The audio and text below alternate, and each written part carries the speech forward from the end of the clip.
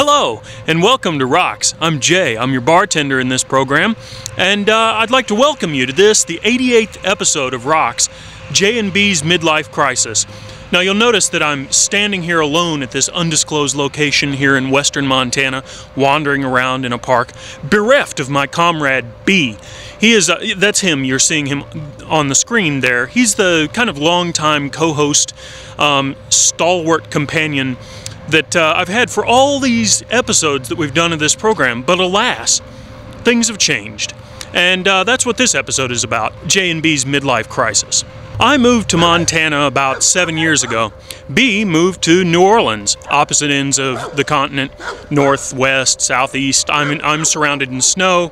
He's probably basking in his underwear. And this presents a kind of a quandary, if you will, how to produce a television program when we're not even anywhere near each other, and yet we still want to do a program that is fundamentally, well, about us, because we're self-involved motherfuckers. Of course, it's hard for me to imagine doing a television program without B, even though he's not here, because of course, well, I need somebody to edit this shit. I sure am too lazy to do it myself. Of course, I also miss his companionship and all that shit, but, I mean, what I really miss is somebody to videotape me. I'm having to do this myself. That's why it's all kind of, you know, tracking with my face so perfectly. We don't have these camera people trained or anything. It's just me. How am I supposed to cope? And so we've got this quandary, of which I've spoken.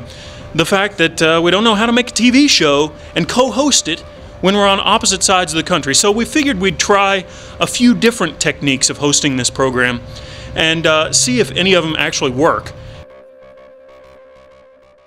Alright, so I don't know what Jay has already told you, so welcome to ROX, this TV show. This is episode number 88, J&B's Midlife Crisis. And I'm B. I'm your editor. As the editor, it's my job to chop up the video, chop, and rearrange it, and try to make a logical, coherent narrative out of life, which is really not very logical or coherent. Like I said, this is ROX, episode number 88. We've actually made 88 of these things. J and B's Midlife Crisis. Because J is there in Montana, I'm B, I'm here in New Orleans, and thus the crisis. When is midlife anyway? Let's break it down. Midlife would be the middle of life. The average life expectancy for the American male is, I believe, 72 or 73, something like that. Half of 72 is 36. I'm 36! My God, my life is half over! If this is not midlife, then what is? Perfect time for a crisis. But what is a crisis anyway? It's a time of trouble, a time of danger. It comes from the Greek word crisis, which is derived from krenine or krinine, or I don't know how to pronounce it. It's Greek to me, but it means to separate. So think about that. A crisis is not just a time of trouble, it's also a turning point. It's the point at which it becomes clear whether the patient is going to live or die. You may have heard the expression, but that's not the expression. You may have heard the expression, the plural of crisis is crises, and maybe we should have called this J&B's Midlife Crises, because after all, there are numerous global crises going on right now. You know what I mean. So I'm going to let you in on the particulars of my own personal crisis. I miss Jay. I miss Jay. I miss him. I miss his warm man love. Back when Jay and I used to live together, and back when we hosted the show together, when we lived in the same town, I was able to play the tortured creative genius to his good-natured buffoon, and I loved that. Here's a little clip from back in the old days that shows the kind of repartee that Jay and I used to share when we hosted this show. I just want to mention that my favorite garment in the entire world is crotchless underwear. G-A-R-M-E-N-T. C-R-O-T-C-H-L-E-S-S space U-N-D-E-R-W-E-A-R. Is this getting any more interesting? Why? I mean, come on. I loved that.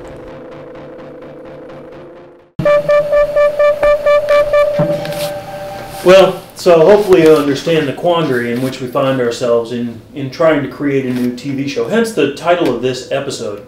J&B's Midlife Crisis? That's where you're supposed to say the episode title, B. Say what? Yeah, that's it. Obviously, it's a little hard for us to communicate since, well, he's not over here, and I am here, but I'm not here to him over there. Can you explain what's going on Yeah, here? basically, see, Jay is in Montana, and I'm here in New Orleans. So we've both videotaped ourselves. Exactly. That you took the words. Actually, I didn't have any words in my mouth. But if you had put some words in my mouth and then had taken them, those would have been at least among the many words in my mouth. So we're in trying to produce this new series. Obviously, we have to search for commonalities and threads that we can both kind of riff on. For example, we both live in America today. Say what? Yeah, you were supposed to say something we have in common. Something we have in common. We both have large heads, but yours is much bigger than mine. That's true.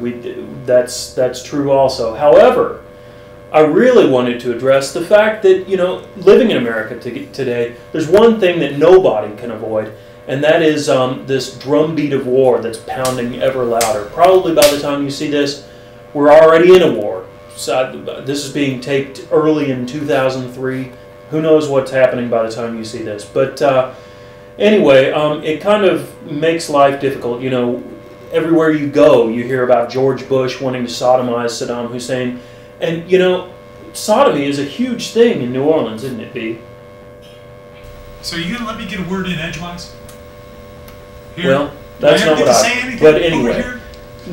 Any which way. You have no idea what I'm talking about. You can understand why we wanted to me. address this issue. We both have recently attended some peace rallies. I went to one here in Missoula and in Seattle, and I went to one in New Orleans. And these kind of things are probably happening where you live. And we thought that we'd share with you some of the scenes from the ones that we attended here. Hopefully you'll enjoy them. Yeah, so here are some peace rallies.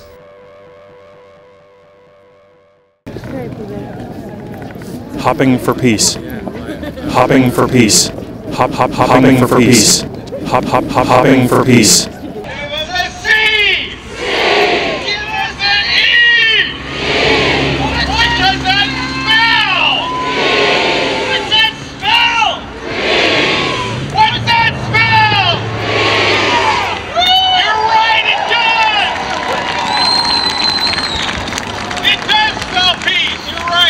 So we went to Seattle a little while ago. There was a peace rally there. It was just a little bit bigger than the one we saw here today. We're going to show you a little bit of that now.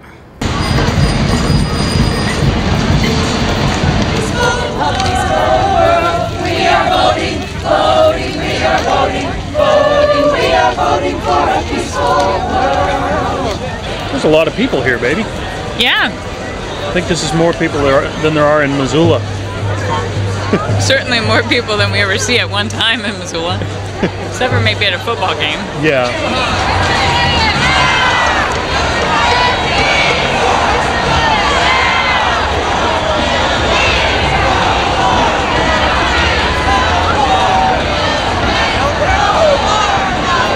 Good goddamn, that's a lot of people.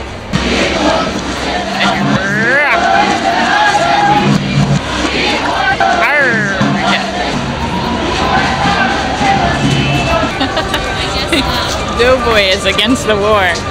Doesn't seem like a laughing matter, does it? No, but the reason is that we think that people should be happy for working for peace. It's really a joyful thing. It takes a long time. Yeah. This is what democracy looks like. This is what democracy looks like. That's not a real spine, is it?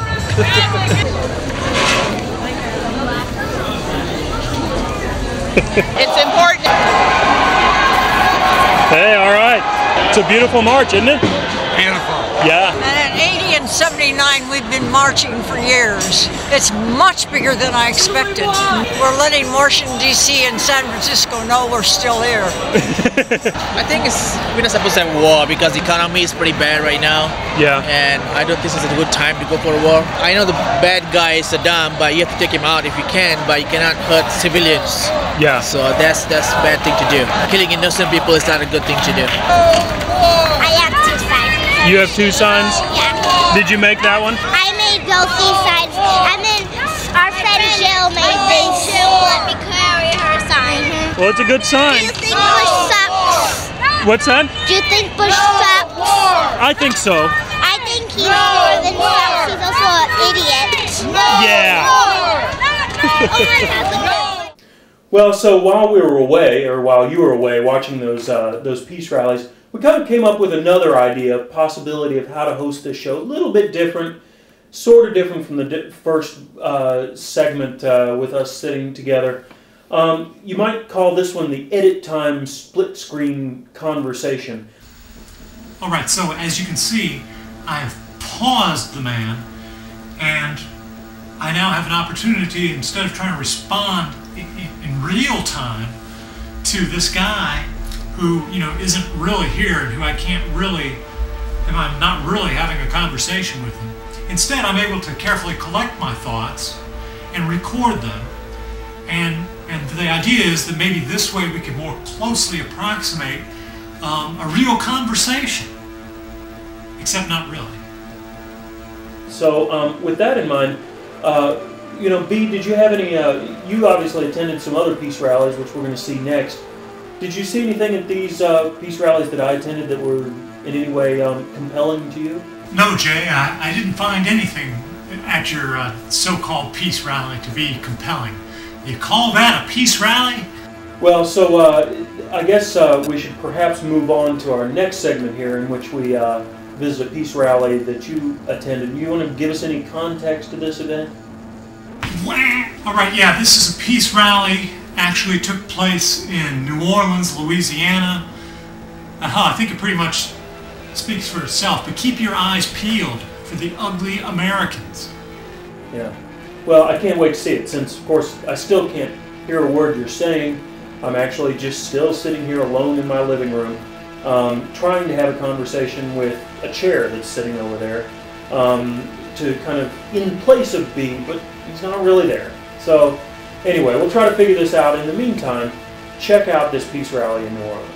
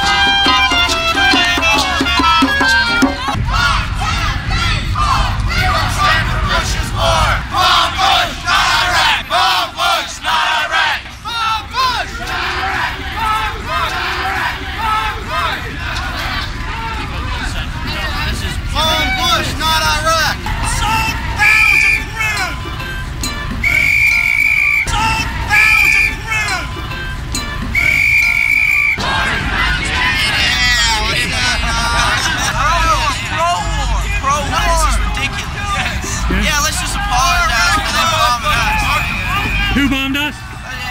Who bombed us? Osama bin Laden! Yeah, but who are we going to war against? It don't matter. Middle East countries, that's who it's against. It don't matter. Middle East countries, that's who it's against. Thank you! Money for jobs. Money for jobs. And Rockaway gear. For jobs, not for war. And Rockaway clothes.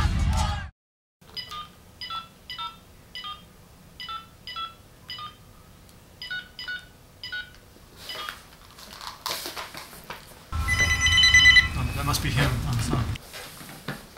Hello? Hello, is this Editor B? Hey, this is Jay. How's it going? All right. And you? I'm doing quite well. Well, how about that video of the peace rally in New Orleans? Well, I thought it was pretty amazing. Obviously, we're having to use the telephone here because you're not in the room with me. Where are you, actually? I'm actually back in my house. Oh, okay, so you're outside. I'm sitting outside. Yeah, it's pushing 80.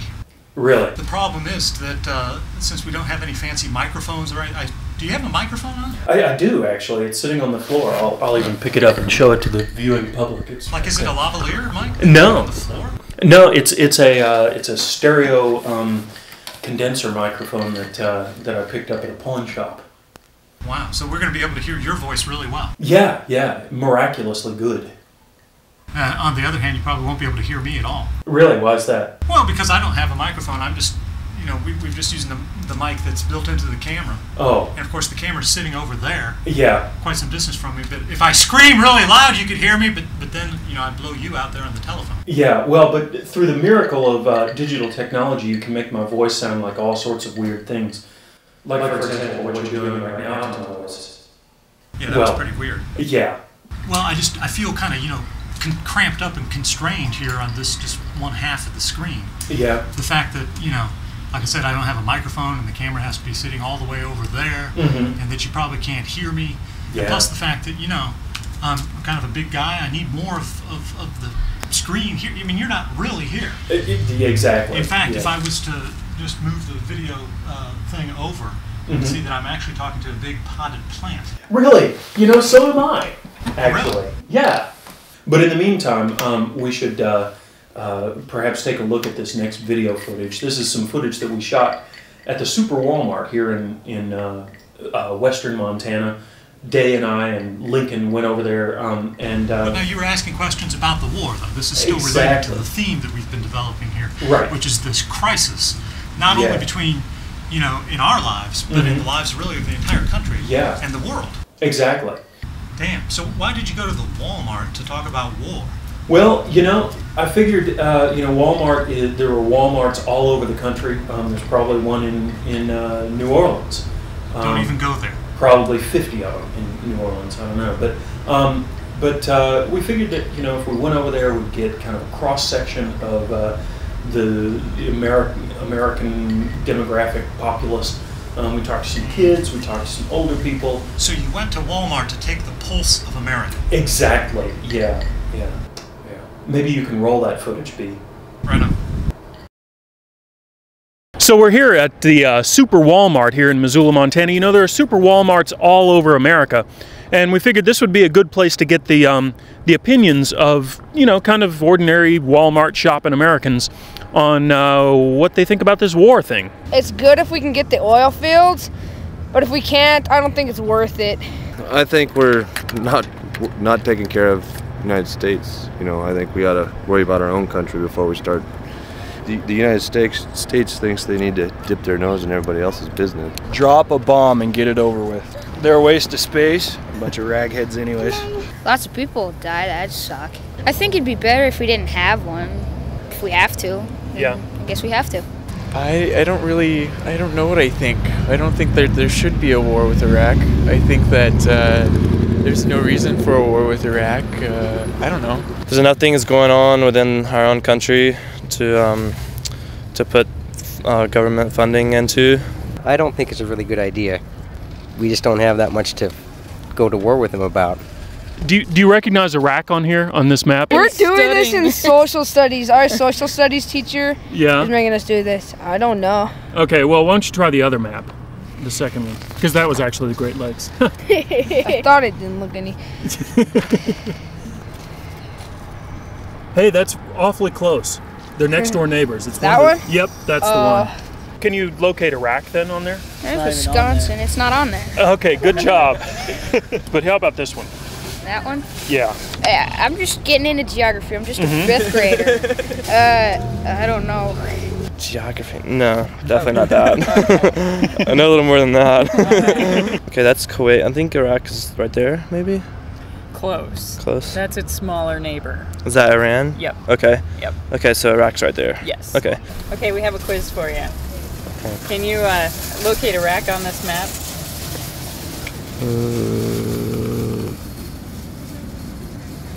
Yeah, isn't it right there? Where's that? Can you point? I'm sorry, I didn't see it. Right there. Is that in Iraq? Are you in favor of bombing Wisconsin? Well, there are some reasons to bomb Wisconsin. That stinky cheese. Yeah. I mean, my God. Do we really need all that cheese production? And besides those people that wear the blocks of cheese on their heads? Exactly. Goodness, what is that? Yeah. Yeah. Amen, sister. Bomb Wisconsin. Bomb Wisconsin. Bomb Wisconsin. Yeah. We probably shouldn't be bombing anything. That's my opinion. So that's interesting that you guys are the Walmart parking lot asking people. Well, we figured, that's good.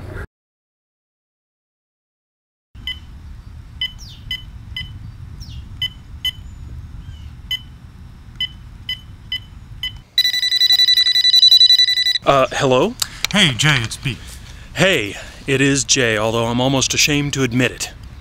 Well, did you see that video? Yeah, that was crazy. Actually, I haven't seen the video yet, but you've sent it to me, but I haven't seen it. So. Yeah, well, as you'll soon discover, here I was talking to all those people trying to be the voice of authority on this map that we were showing people of Iraq. Yeah. And I was pointing out the wrong goddamn country myself. Well, you know, I find your ignorance a little less alarming because, after all, you're not saying, let's go bomb the hell out of all those people. Yeah, I've actually gone outside now. I'm in this very thin shirt just to show my personal fortitude despite the chilly temperature. I don't know. Good. Yeah, you can't really see my breath. It's not that cold. I am also wearing a thin shirt. Really? To show my fortitude. Yeah. But I do like this mode of communication just a little bit better. Yeah, exactly. You know what I like I'm able about to walk around, stretch my legs. Yes, I like the room. I've got a little more real estate here, so to speak. Yeah. You know, the whole screen. But what I really like about it is that I'm closer to the camera. Yeah, exactly. It's more intimate. But you know, all you see is my big head. Right. There's that. Don't you have one of those fancy phone headsets too? Yeah, I do. I'm able to use one hand for the camera and my other hand just for gesticulating. And you know, here I'm using just one, you know, regular old cordless phone. As you can see. Yeah. Well, you can't see, but yeah. as you, the viewer, can see. I just don't understand why. And you've got the microphone that you had in the previous, you know, that you showed us before. Yeah. You have all the technology. Why don't I have this technology? Well, it's because for a little while there, I was actually making some decent jack, doing some writing. We talked about that in the last episode. Haven't been making much money, but since then, back then I bought a bunch of cool shit, mostly for making music. Back to this idea of you know, war and bombing the hell out of people and stuff like that. Mm-hmm. I have a modest proposal of my own. What's that? That is to bomb Walmart, not Iraq. Hey, now there you go. There's an idea. I went and I presented that idea to at an anti-war rally. I heard that you were in the newspaper for doing this. Oh yeah. I'll show that picture right now. There's I got my picture in the paper of the local daily, the Times-Picayune. Yeah. Because Picayune? Picayune. What the fuck's a Picayune? You know what a Picayune is? Are we going to have yet another vocabulary word? Apparently so. Okay, well, Picayune is something. Picayune means small and of no significance. Oh, of course. So hence the newspaper. That's the perfect name for a newspaper, isn't it? The Yeah, Times exactly. Picayune. So my photo, as you see there, is in the Times Picayune. I put a little sign on my camera that said "Bomb Walmart." This video is people's reactions to that idea. Bomb Walmart. Well, I'm very anxious to see this video footage, and maybe we should stop babbling our mouths and let other people do that. Yeah.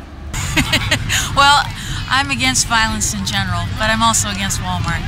I say bomb the fuck out of it, as long as I don't get blamed. Bombing Walmart. Well, as long as it's not in Iraq. Seems very appropriate. Bomb Walmart. What do you think of that? That's interesting. I'm not sure if I'm in agreement, but hey. Can we get the people out of them first? Sounds like a good idea to me. Yes, I'm definitely in favor of that. Officially, I can't say that I would support anything like that. I don't think we should bomb anybody. All right. I'm here to say no bombing at all. No bombing. They sold me a Sony CD player made the People's Republic of China that was a perfect lemon.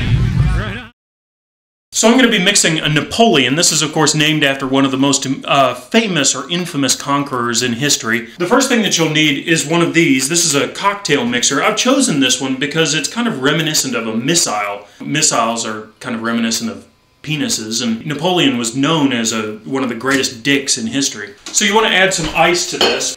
Fill it up a little bit. You'll notice that we've got a bottle here that has a little symbol on there that's, you know, it's kind of reminiscent of the Salvation Army symbol. All imperialist bastards think or seem to, you know, kind of cloak their rhetoric in this kind of moralistic, you know, we're going to save the world from evil kind of thing, which of course is George Bush's ploy. So we'll pour a couple ounces of this in here. And then the next thing you want to add, some Dubonnet Rouge. And, you know, want to put about a half an ounce of that in here. The last thing that you're going to add to this drink is some Grand Marnier. This is not just some kind of effect. This is a really small bottle. Napoleon, maybe his whole deal was he was just kind of pissed off about being short and he had to prove something. And, you know, so many imperialist bastards like him feel like they have something to prove. They got to get their point across to the world. They got to prove that they're a man. And then shake it. Now you'll notice that it gets really cold and your hand freezes to it. Just kidding. Strain the drink into this fine Napoleon concoction into a glass. It's kind of an odd color, isn't it? It smells kind of disgusting.